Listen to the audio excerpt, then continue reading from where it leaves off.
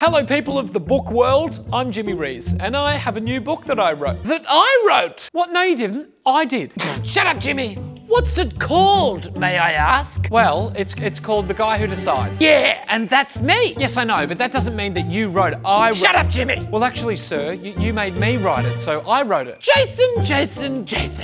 Yes, I did make you write it, but you're forgetting one important word, Jason. Ghost. You're a ghost writer, Jason, and last time I checked, the function of a ghost was never to be seen. Or heard, am I right? Good one. Not you. No one believes they exist either, Jason.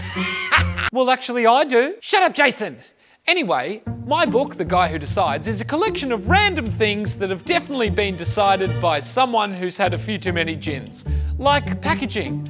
Like who put the scissors in plastic so hard that you require scissors to open the scissors packaging? Or the imperial measurement system. See what I'm saying?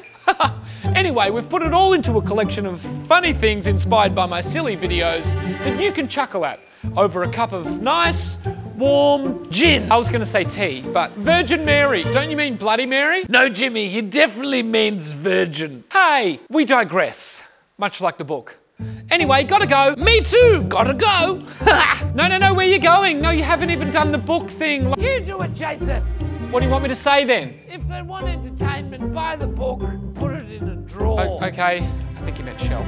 If you want entertainment, but buy the book and put it on your shelves. Jason! I have to do everything around here. Yeah, you're right, Jason. My fly won't zip itself. Coming.